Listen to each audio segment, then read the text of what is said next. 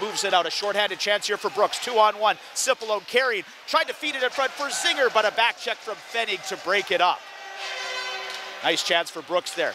Puck is at center ice, and Zinger lays the body on Samard. An open ice hit at center ice. Wins the faceoff back to Bookman. He creeps into the right circle. Bookman driving to the net, tries to tuck it 5-hole, but Fuller makes the save. Tanner Willett carries out to center ice, drops it for Asham Morose. Dragons picked him up from the Estevan Bruins, who are hosting the Centennial Cup in May. Asham Morose at the right side. Willett just kept it in at the blue line, lets a wrist shot go, he scores!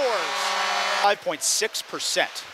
Ridiculous. Off the draw, Bookman creeps in, wrist shot on net, Fuller the save. Puck went off his chest and was loose, and the big forward Dario Beljo was net front to try and bat that in, but Fuller then caught it as it was falling and will hang on for a whistle.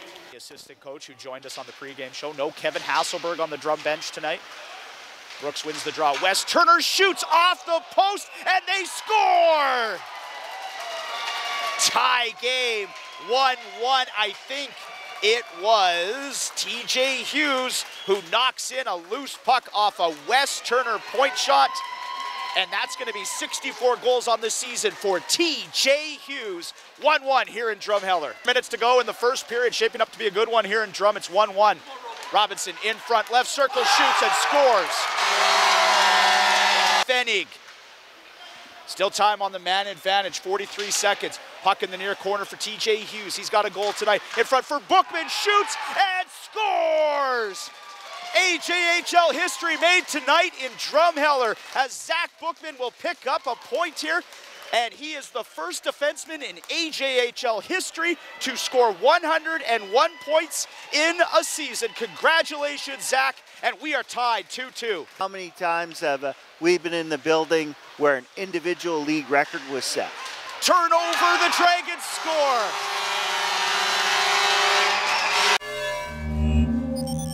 Has his man, Deneau, tied up. 1 minute gone in the second period. Bandits down a goal on the kill as Nick DeGraves gets hauled down by his stick. Loose puck in front, Deneau shoots and scores. They're just an hour and 20 up the road from Brooks. Puck comes towards Robinson, falls over, McAllister recovers, he shoots and scores! Bandits claw back to within one, a miscue from Keanu Robinson, who lost an edge, fell over holding that puck, gives it to the AJHL's leading scorer, Ryan McAllister, who slips it past Fuller. It's 4-3 Drum. 55th goal of the season. Asham Morose up the left wing, give and go with Tanner Willett. Barwick out of his net, comes in front, Volitsky puts it in and scores. By Tanner Willett.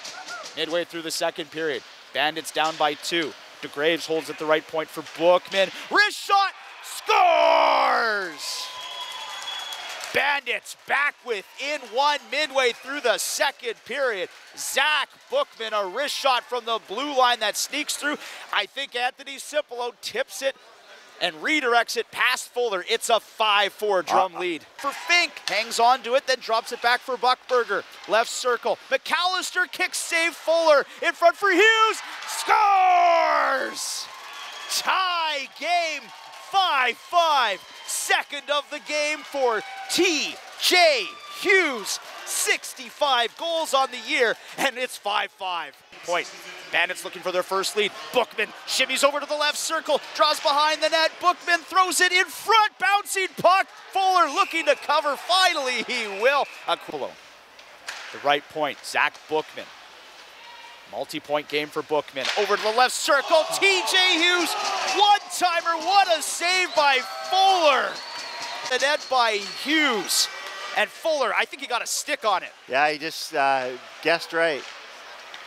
16 seconds on the power play. Hughes shoots, scores! Hat trick, TJ Hughes. Bandits have their first lead of the game on a forehand shot that beats Fuller with 5:20 to go in the second. Pfennig up the left wing for Prosovsky, put it in front for the Dragons, trying to tip it wide left. Beckford got a piece of it, down and out, Prosovsky scores. Feet, good job by Turner. Robinson, left circle, tried to feed it to Deneau, picked off by Hughes, fakes out of the box, they kill it off. Here's a breakaway, Aiden Fink, shoots, stopped by Fuller, rebound goes off Pfennig and in, and the Bandits score. 7-6 Brooks. Aiden Fink on a breakaway shoots. It's stopped by Fuller. Rebounds off Fennig into the net. Bandits have the lead. Blackballs will be playing their final regular season game at home for a home playoff date.